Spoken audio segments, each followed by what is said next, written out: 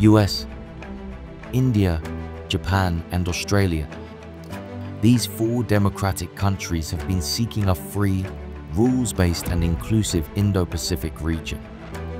For this specific purpose, the Quadrilateral Security Dialogue, commonly referred to as Quad, was created. First mooted by Japan's then Prime Minister late Shinzo Abe in 2007.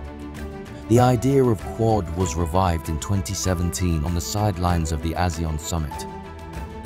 In March 2021, the first Quad Leaders Summit was held virtually between US President Joe Biden, Australian Prime Minister Scott Morrison, Japanese Prime Minister Yoshihide Suga, and India's Narendra Modi. Since then, the foreign ministers of Quad have met 8 times and the leaders of the group another 5 times. Though not stated explicitly, the main purpose of the alliance was to counter China militarily and diplomatically in the Indo-Pacific region, particularly in the South China Sea. The scope of Quad has since expanded to other spheres: health, technology, connectivity, critical supply chains, humanitarian and disaster relief. But throughout this time, India's membership has been a point of contention for many in the Western nations, especially because of its close ties with Russia. The Western media has often portrayed India as the weakest link in the Quad alliance. There are 2 reasons to this. 1. India has never dubbed Quad as an anti-China alliance, even though US has often called out Beijing over its expansionism in South China Sea. The other reason is India's historical defense ties with Russia. During Cold War, India and Russia, which was USSR at the time, formed a strong strategic partnership. While West ignored it, Russia supplied critical weapons to India during this time. Military experts have argued that India's military tech, 2/3 of which are of Russian origin, are not interoperable with the equipment that other Quad members operate on.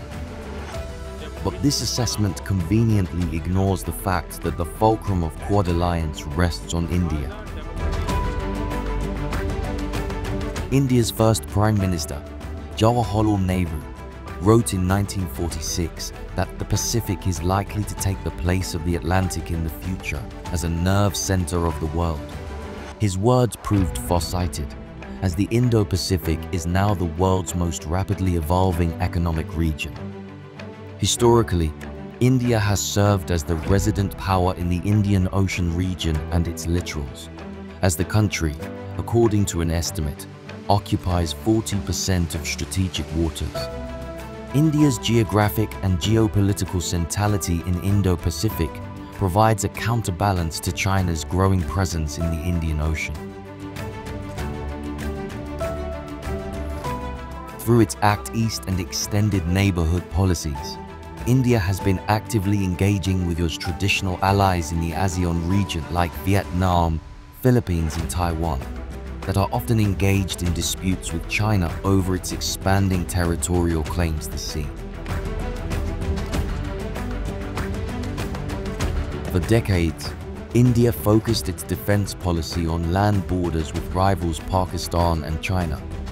Now, as its global ambitions expand, it is beginning to flex its naval power in international waters, including anti-piracy patrols and a widely publicized deployment close to the Red Sea to help protect ships from attacks during Israel's war with Hamas. Western defense experts often flag how India has historically been reluctant to deepen defense cooperation. But the upcoming Malabar naval exercise in the Bay of Bengal shows things are changing. In October, India will host the 28th edition of the annual Malabar Naval Exercise.